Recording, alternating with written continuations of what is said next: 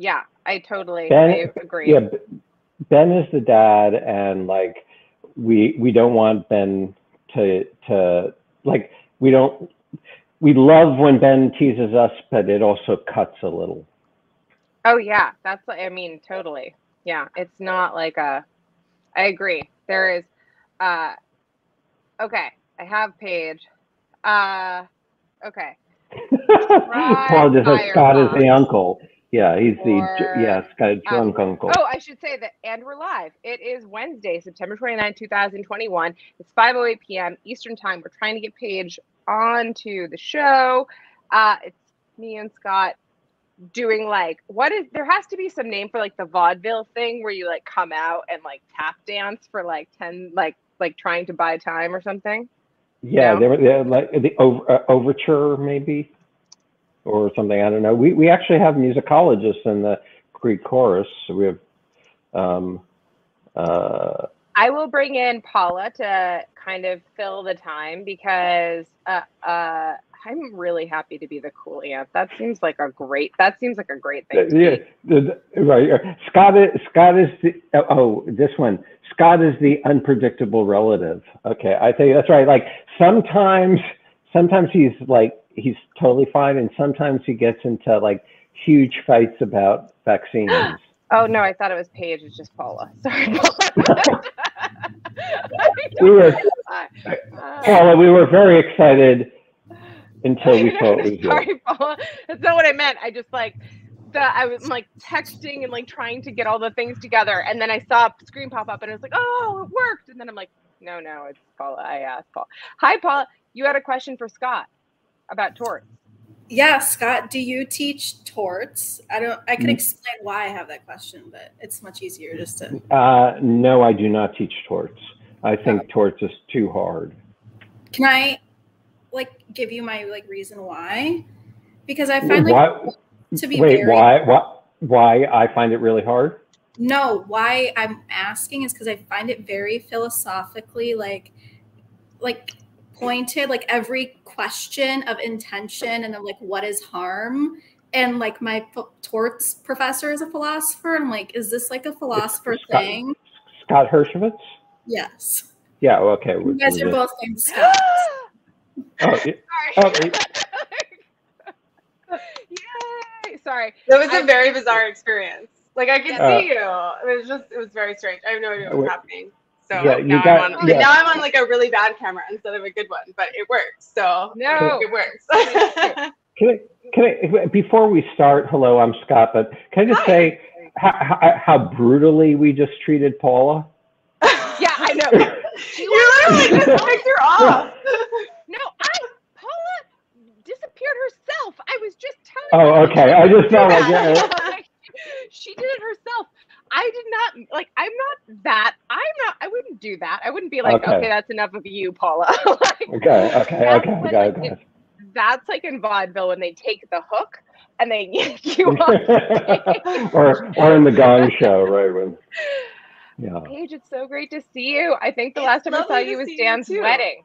I know. So nice. I know. Yeah. And they're in Austin, so I'm going to see them like in 2 days. So, everything's come full circle, but literally years at this point. Well, it's so great to see you. Scott, this is Paige. Hi, also known as Kathryn Paige. Doesn't it look like she has horns coming out of her ears? No, from your ears, because of the... Oh, because of her black, like... Yeah, the black thing, so... They do make her look weirdly like... They make like her ears... Oh, because they bisect them. Yeah. Yes. Yeah. Sorry. Oh, no. You just look like a satar or something, or some... Y'all, all of my good equipment was not connecting with y'all, so you're getting the B game, but it actually connects to the internet, so it works. Yeah, I mean, it was. Welcome to the show. We are not allowed to have fun anymore, but after 12 minutes of hardship, we are allowed to have Paige Harden. Paige, I am going to call you Paige, but do you prefer Kathryn? No, Paige is fine. Okay, yeah, right? Really fine. So I have to explain this. My mother intended this as a double name, Kathryn Paige, which is delusional because no one has ever called me that except for her. but it means that's a mouthful. It's a mouthful, but it means that it's like impossible for me like emotionally to break up with a Kathryn for some reason. And so I use it in writing, and then no one in my life calls me that. So I just managed to confuse everyone. I would be the only person I know that goes by the short version of her name, like in everything, like my byline, everything. I was the only person in my law review anyway. And then like I just like Molly Brady publishes under Maureen. Yeah. That like, and so like she just like doesn't, like she just doesn't, and she like, that's like a lot of people have that kind of form. Anyway, sorry. You wrote a book we're going to talk about today. It has your name, all three of them, in really big letters. I'm putting it into the chat. I'm going to put the New Yorker story up in a second. I'm kind of curious, like, if your agent is happy, well, probably happy about the New Yorker story, but also like whether or not like the New Yorker story is getting more to people are reading the New Yorker, if they're complementary or substitute goods. Yeah. Okay, so for the first question is I don't have an agent. This is part of the weird part of this process, which is that I wrote Scott's gonna fix this for you in a second. I'm gonna fix that for you.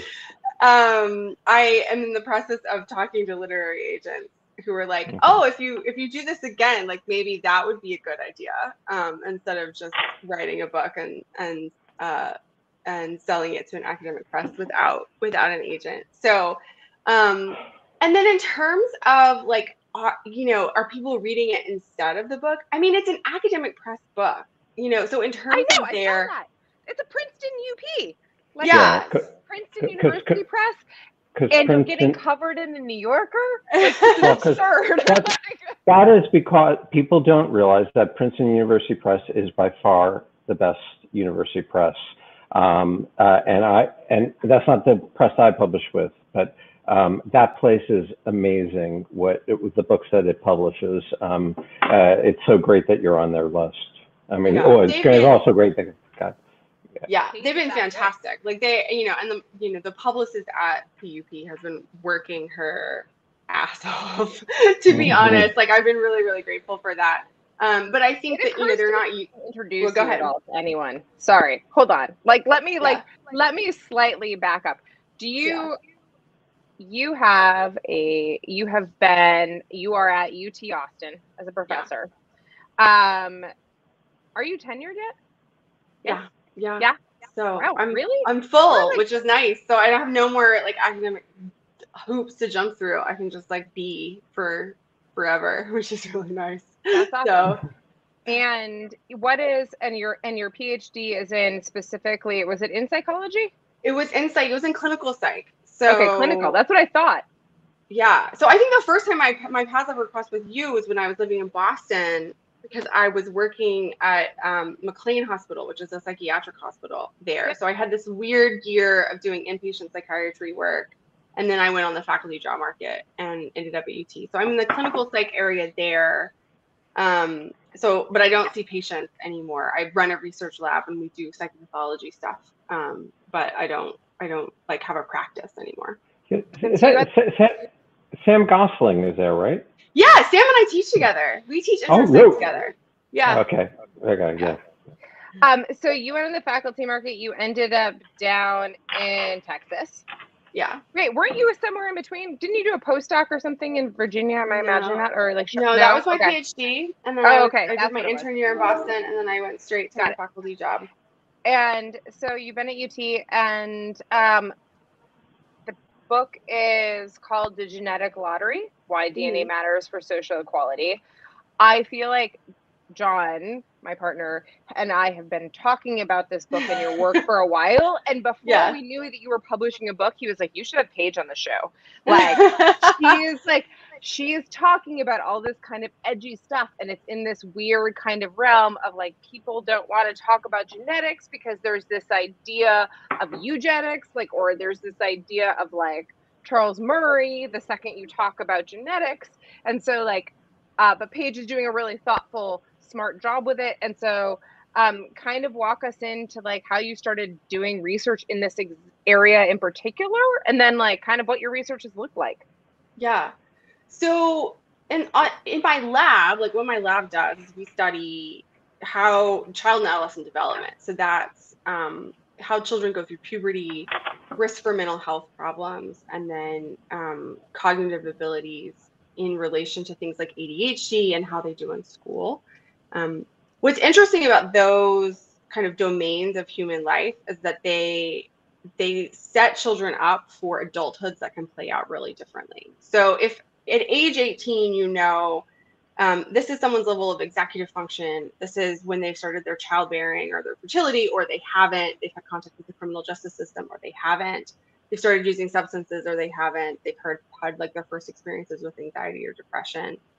That is setting the stage for like very different adult trajectories to come. And so I became increasingly interested in how the work that I was doing on genetic influences on child and adolescent development, how that connected with what economists and sociologists were studying in terms of inequalities of outcome much later in life. So when we look down the road, how do people differ in their wealth, income, labor market experiences?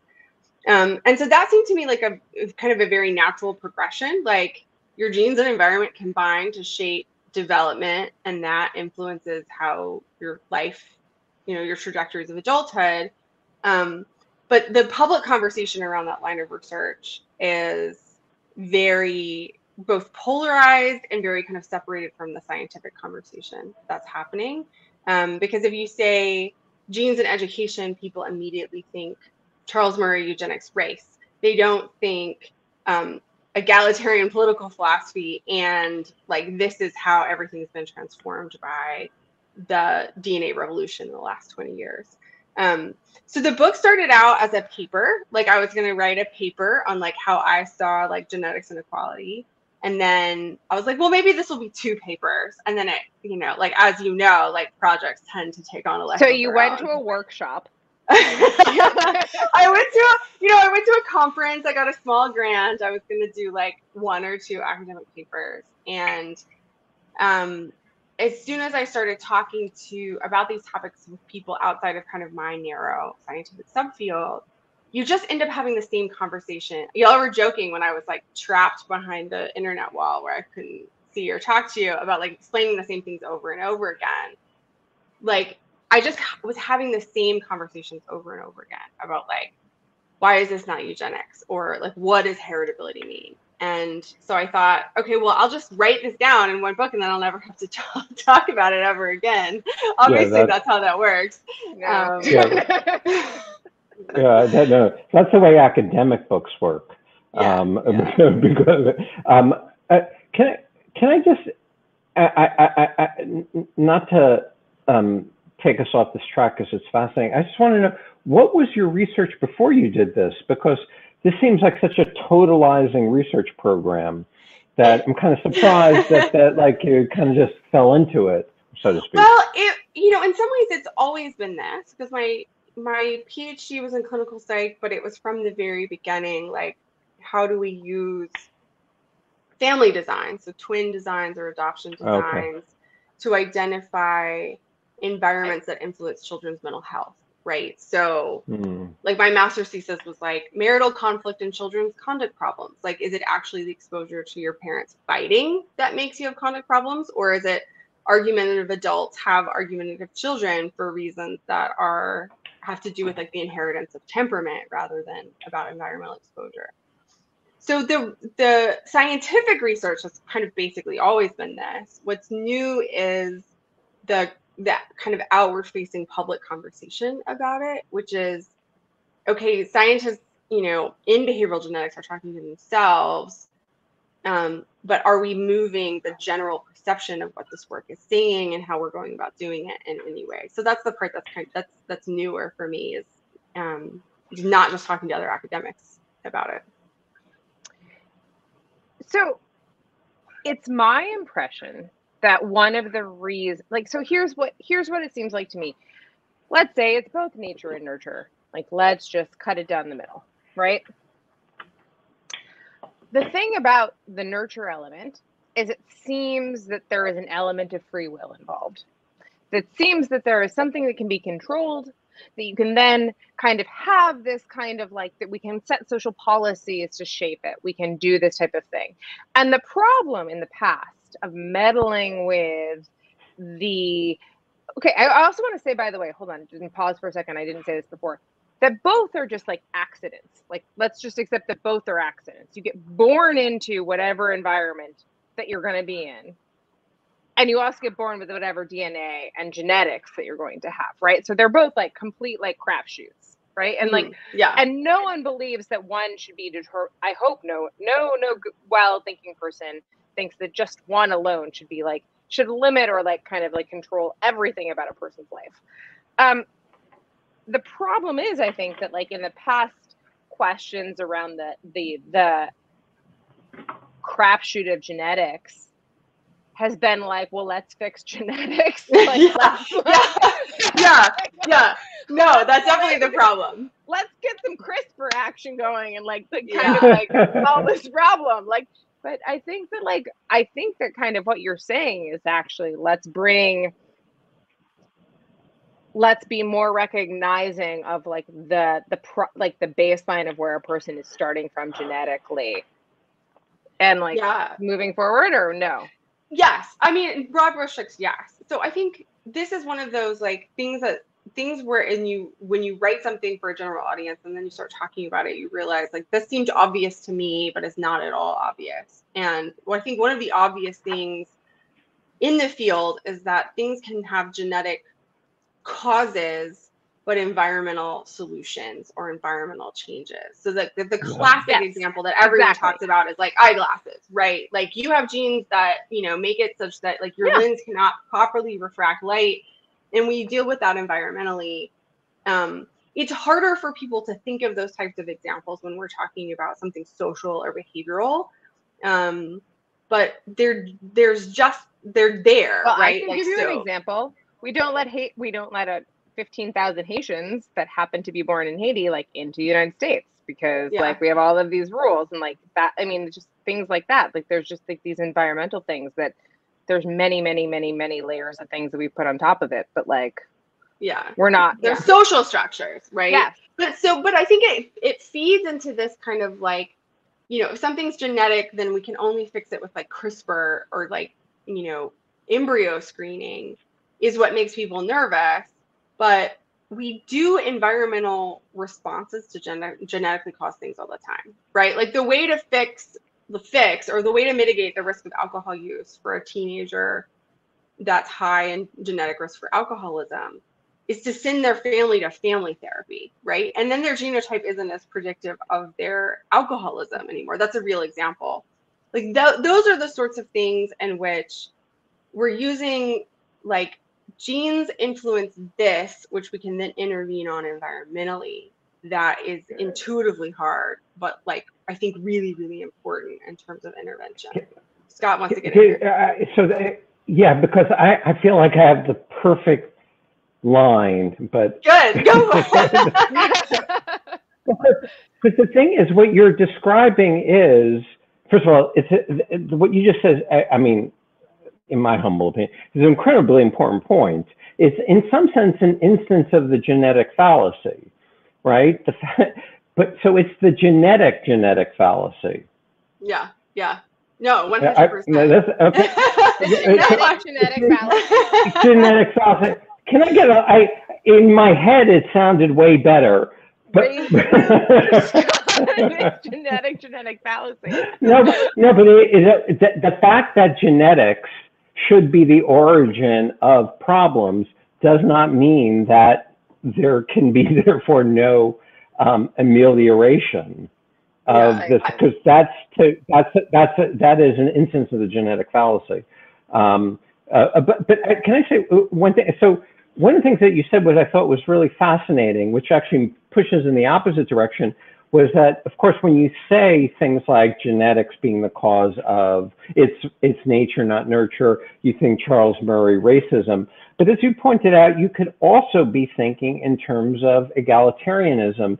And what I what I thought you meant, and correct me if I'm wrong, is this kind of intuition that, you know, was written about most famously by John Rawls, but then carried on by others.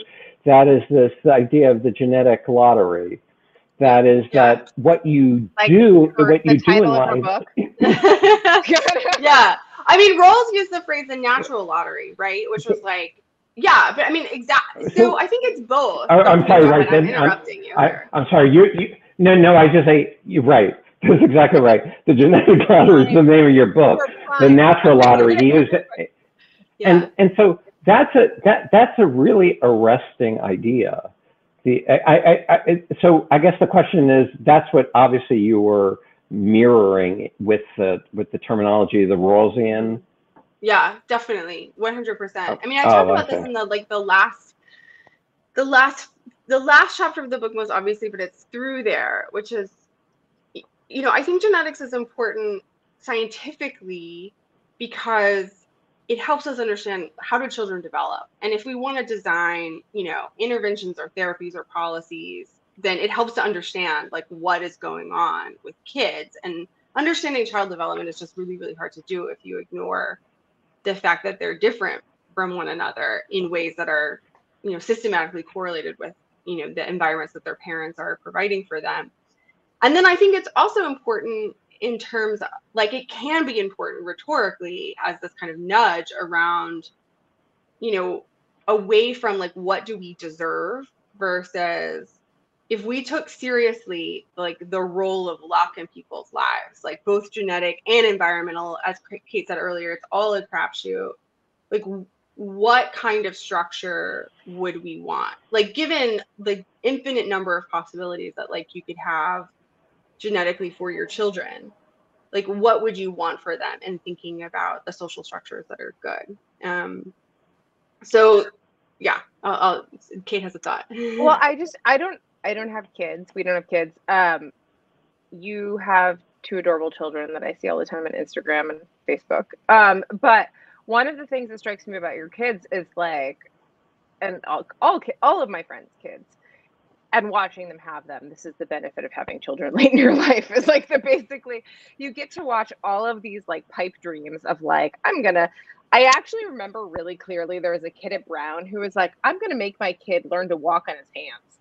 Like, I'm just going to like he's just gonna learn to walk on his hands when like alongside learning to walk normally. And this person like, clearly had never been around children before, right? 20. Yeah, I know. Like it was just kind of it was just like the level of conceit. It wasn't like Chinese. It was like walking on your hand, like like, but I just I think that this is this important point, which is like, I think every parent at some point confronts this, which is like, there is this ideal or this kind of thought process of the free will you have and you want to exert on something else, and then the free will that comes back at you that they have, and their own kind of like everything that is like packaged into them that is not you. It is like part of you, but it is not you, and the weird combination of the two. So yeah, you know, it's they are their own people, right? Like they are not pets, and they are not projects. They are their own people. And I think especially having more than one child for me is, even as someone who studies this, is this like daily confrontation with they have come into the world with their own natures, and that is not destiny, but definitely is like part of their development that I'm observing, and I'm attempting to shape, like as a mother. You know, I don't think any parent is like, I'm like, I give up here entirely, but like you reach the limits of like, they're their own people, right? And they're half me and they're half their dad, but those have been recombined in new combinations that are uniquely theirs. There's a study I talk about in the book where they ask a bunch of people to just like guess, like, how much do you think genes influence things? You know, like on a, 0% to 100%, like how much do you think genetics has an influence on like height or eye color or schizophrenia? And it's moms of more than one kid who are the most accurate in their guesses, like compared to like the scientific consensus. And I think it's because they're just observing difference in their lives, and like, you know, that people who are starting in the same place environmentally are not the same people, like they're their own people. Yeah, right. The thing is that like this idea that parents have this ability to shape their kids' behavior. You're like, has never spent an hour with a kid. I mean, like getting them to do anything is really difficult. Well, they're shaping you too at the same time, right? Yeah, right.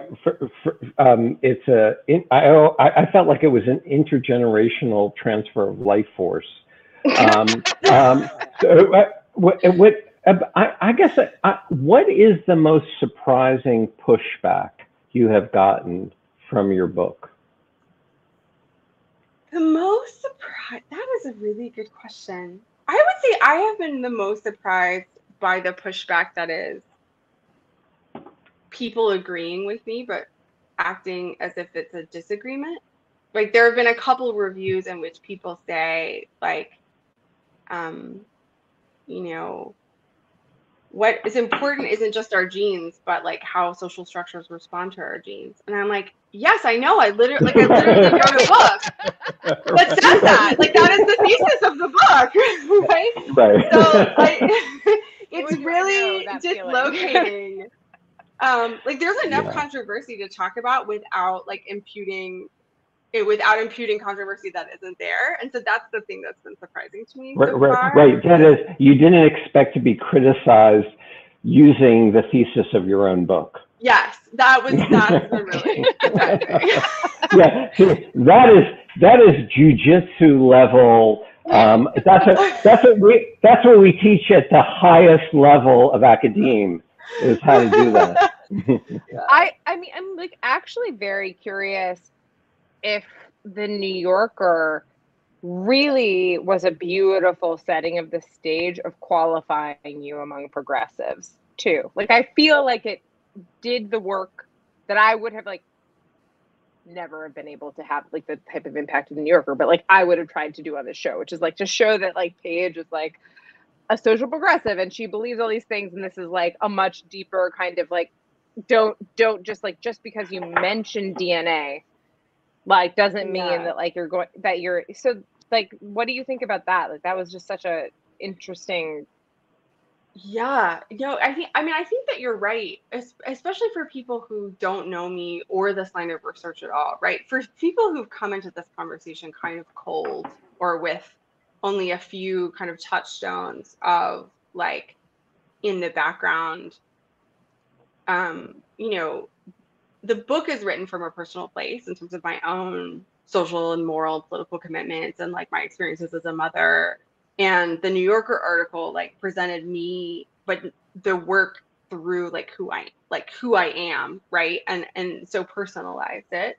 You know, Gideon was amazing to work with because he was so detailed. Like I've talked to a lot of science journalists over the course of my career, and usually you spend like an hour or two on the phone with them. He's the only person I've ever worked with that's like, well, you mentioned this article, so I went and talked to that person, and here's their more recent article, and here's a footnote from it, and here's a reference from it, and like what, you know, it was incredibly Having written for detailed. the New Yorker, let me tell you what that pays. But it does make a really good piece of journalism. I was just like, oh my gosh. I think, you know, there was, for people that are already in this space, you know, and whose work is close to it, I think it just must have been very weird for them. Like it would have been really weird for me to like suddenly see a colleague of mine who like I talked to and has been talking about these things for a year, so all of a sudden be like packaged in the way that the New Yorker packages you. And I have to say, I think academics just have like a very bizarre relationship with the New Yorker, like as a magazine. Like it I don't think the response to the piece would have been the same if it had been another outlet for whatever reason. Well, yeah, that's why I have refused to be profiled by the New Yorker. I know, right? I actually, you have to hold the line. I don't need that in my life. So. I do think that there is. So what has been like, as you've been doing all of the book stuff, what has been the most interesting kind of interviews that you've had, or we're bringing people in just to ask you questions? Oh, okay. But what have been like kind of the most, have there been any complete kind of moments where people kind of try to like, are they very respectful, or are they, how's it gone? Like, what's the rollout been like? It's been all over the place, right? Like, it has been like very creepy people emailing my university email address about like me not wearing shoes in the New Yorker photo, like on the worst side, all the way up to, was it Tom Nichols? Sorry, I'm joking. Tom, if you know this, Scott, Tom Nichols, like Radio Free Tom, like has a huge hang up with people not wearing shoes. He hates bare feet, like hates them. Sorry, it's like. Can I just say one thing? Yeah. I about my feet. I don't mind bare feet. I don't have a foot thing, but I cannot stand when my socks get wet. I think that's normal. I know this about you. No, but like that will ruin my day. Like I will spiral into it. No, like the idea of like getting or one sock wet, like that is like the worst. Like anyway, go ahead.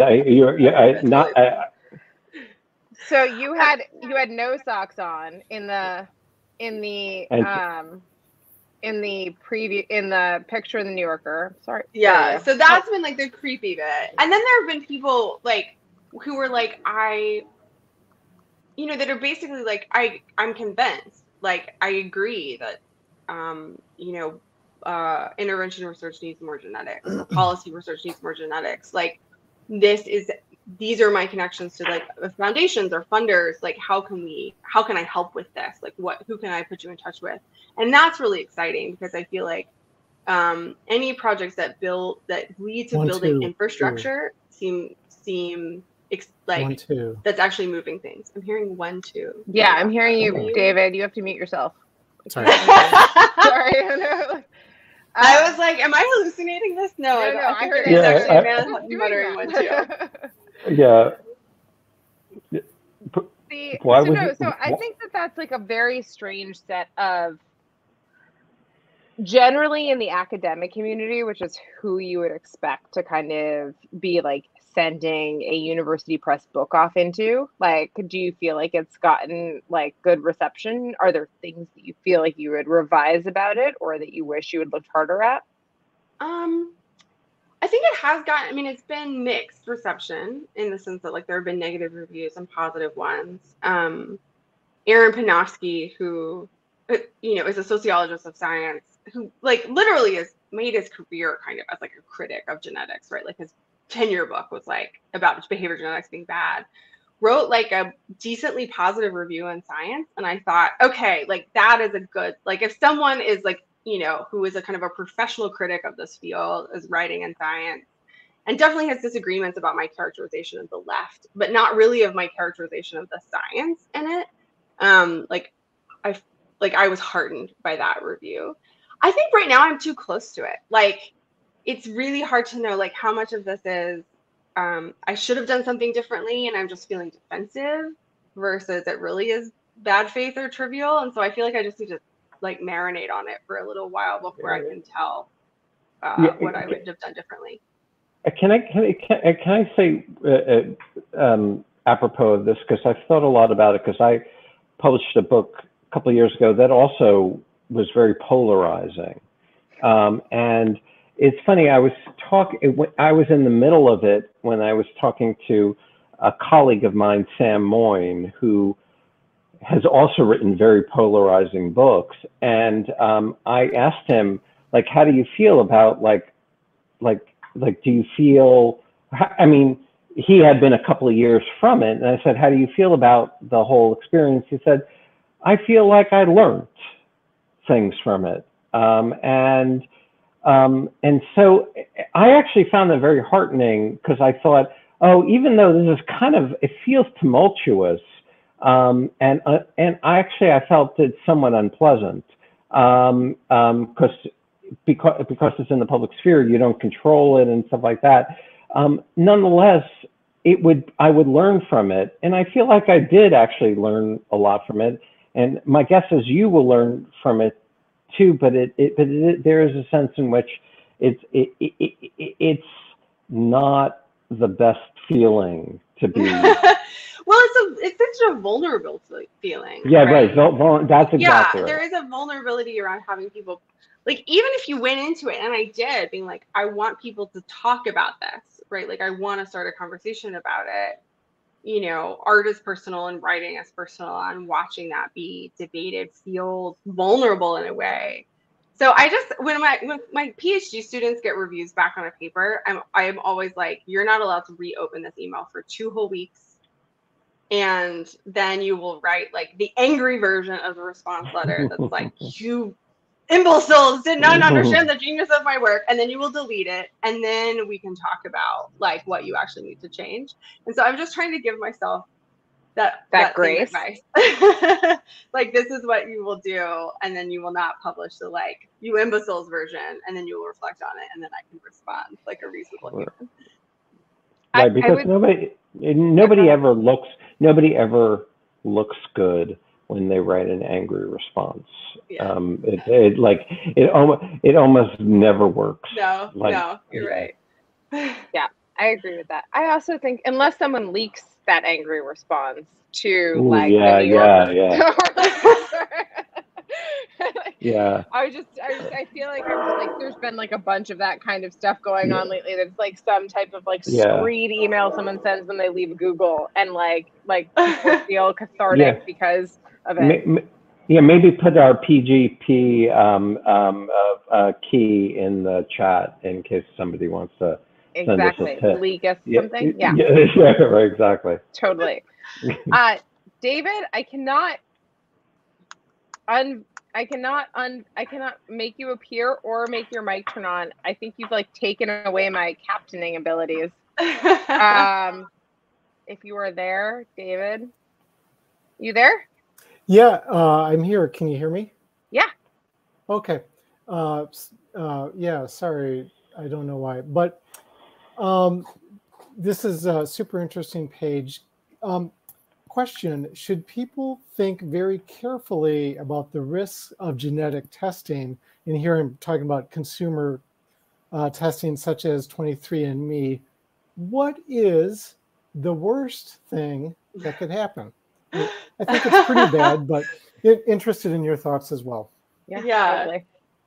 Okay, so I'm going to pivot your question a little bit because I think what often people don't quite realize is that you are not totally in the driver's seat about managing your risk in terms of consumer genetics companies, because your DNA is not just your DNA, right? So like basically by this point, like every European ancestry person in America is like probably genetically identifiable from like one of the major direct-to-consumer genetics companies, right? Like if you've ever done one of these, you see like, here are my 27 third cousins that are everywhere.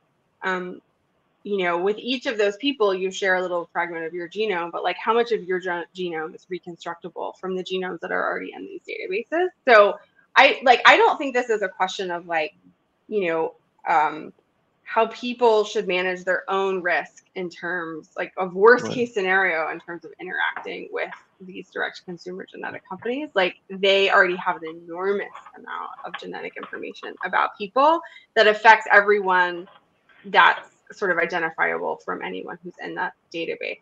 In terms of the worst case scenario, I'm going to decline to answer that question because I think those kind of like purely just dystopian directions, like push it in any direction, you can probably come up with a dystopia. And I think probably the worst case scenario is something that we're not anticipating right now. That's the other thing about technology is that it's bad use cases tend to surprise us.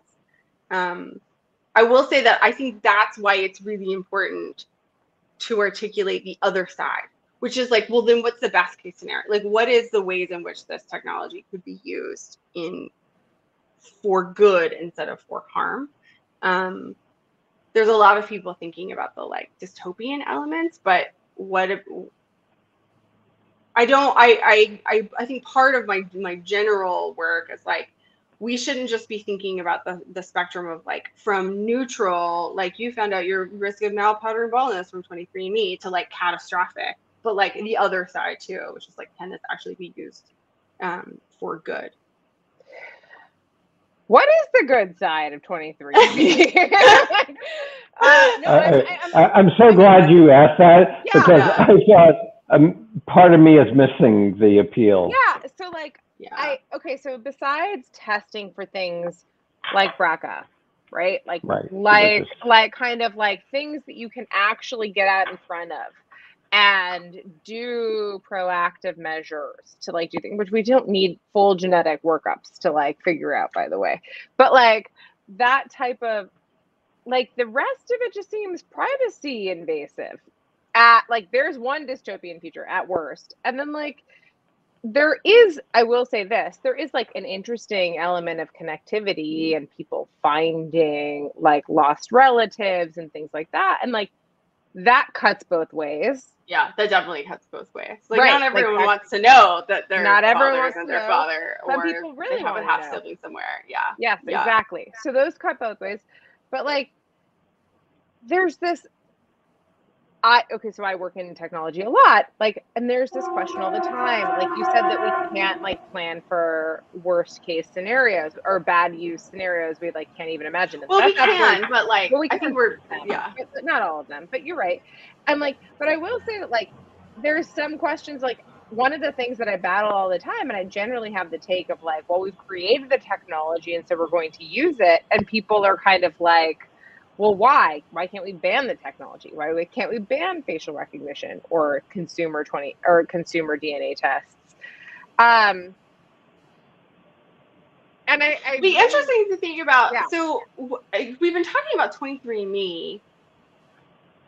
It's also interesting to think about like how the U.S. like research landscape is different from other countries. So my colleagues who are working in like Finland or in UK, like there's national biobanks, right, that are like collected by government researchers and then, you know, are available to public researchers, like to the research community in a certain way, and there's like a certain consent around them. And working with UK Biobank as an investigator is like very different from working with 23andMe data, where you're like dependent on like asking for genetic information from a private company. You know, it's like just a very, very different situation. So I think there's kind of two separable issues here, which is like what, one when we talk about the technology, are we when we talk about the technology, are we talking about like the genotyping of humans, or are we talking about the genotyping of humans by for-profit companies that then sell that data to other researchers and other pharmaceutical companies and other things? Because I think those are not necessarily the same. Like they've come to be the same thing in the US, but not everywhere. Interesting. Like, Scott, am I like alone in thinking that like the last thing I possibly want is the US government having a biobank? Yeah, actually I actually have a student right now who's writing a paper, an SAW, a supervised analytical research paper, exactly on the fact that there are these massive databases out there already that governments are controlling, and they want to increase the genetic collection vastly. In particular, there's been regulations about getting the genome of anyone who passes through immigration. I mean, this is unbelievable. And I went to China and they did retinal scans, like on me and like handprints, handprints, and they took my fingerprints and handprints and retinal scans when I went through China. And I was going to Thailand. I wasn't even like stopping. It was like a layover. Sorry, I just like. But you passed through, so now you're in there. I know, exactly. I was like, that's not even fair. Like, I didn't even like get to do anything fun. Anyway, so the point that I take it, getting back to the thing about 23andMe, I take it your point is that it's not like possible for individuals really to have individual action to have kind of collective effect, because it's already done. Like there's already critical mass has been hit, and the only way we'll be able to deal with these problems is through political action, through legislation, regulation, things like that. Is that correct? Yeah, no, that's exactly what I'm saying. Like, I don't think that your individual choice to not be genotyped by 23andMe gets out of the fact that like genomics will change your life, right? Like, it already has. Is what I'm saying. Right. I want to say that I thought that this would change I thought that I'd be able to get out of this by having my parents. I gave my parents a Christmas gift of 23andMe like 10 years ago, and was like, here, you guys spit into this tube. This won't affect me. I don't really think I understood what I was having them do at the time. Anyway. Right, yeah. I had the same thing when I gave my my parents coal to burn into the environment. Yes, exactly. It's really good. Richard, so nice to see you. Hello, nice to see you. This is really fascinating. Paige, I heard your interview on WBUR. Oh, yeah. This is more relaxed. For sure. NPR, yeah, it's a little bit more that was a pretty intense interview. But I really commend you actually for your bravery in taking up this topic. So I was adopted, and years later, I found my birth parents. And what was surprising to me, there were some similarities that weren't surprising, because the household I grew up in did have a lot of similarities. There were, we were both households very concerned about education, concerned with education. And so that was, so you were going to go to school and learn about ideas and things like that. But the things that surprised me were some of the little things that I wouldn't have thought about. For example, I'm kind of a pig like my bio dad was. And then I also, like you haven't been able to tell, have this tendency that I got from my bio mom to be boundlessly loquacious. So at the same time, there's the other side where, I guess what you would consider a niche interest in classical music, and yet my bio family also had that. So I'm curious, how are you able to separate out the social and the genetic? I mean, not just a niche interest in like classical music, Richard. Like, you are a musicologist. Like, well, I am now, but we gotta undersell it. In it. Yeah, I know. Yeah, I mean, so the thing about separating out the nature and the nurture is that you can never do that when you're thinking about the development of one person, right? Like, in the life of one person, it is almost always impossible to pull apart the braid of nature and nurture, right? Like, it is both. They interacted, they combined, they transacted, and that is what development is that constant interplay between the two. It's really more thinking about, like, of all of the, if we studied like a sample of people and looked at like how interested are people in musicology in general, right? Like, how much of that variation can we account for by being raised in the, a family that like listens classical music to you as a child versus genetic differences between people.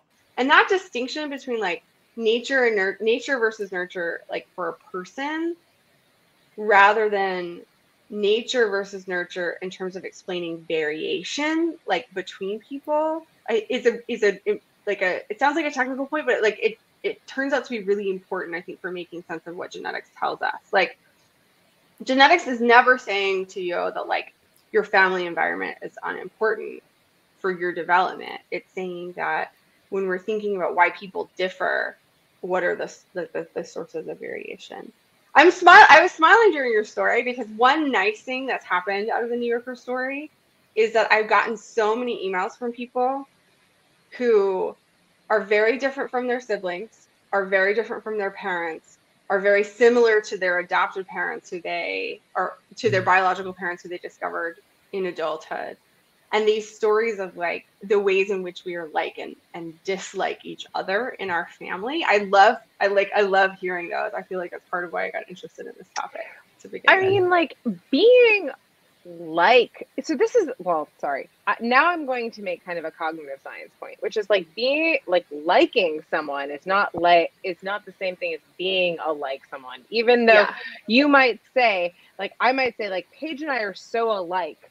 We are just like, I say that because I really admire you. And I think that we have a lot of like complementary traits. But that doesn't mean, not to bring it back to complementary and substitution, like actually, like I think that does not mean we're similar phenotypically. We're similar. Well, yes, we are phenotypically similar, but like my dad and I like are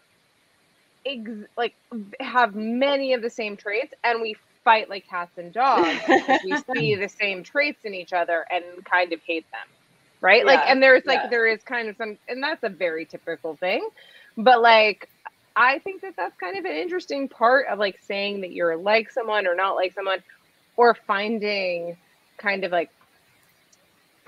adopted family outside of your actual family, whether you do that later in life or at the very beginning.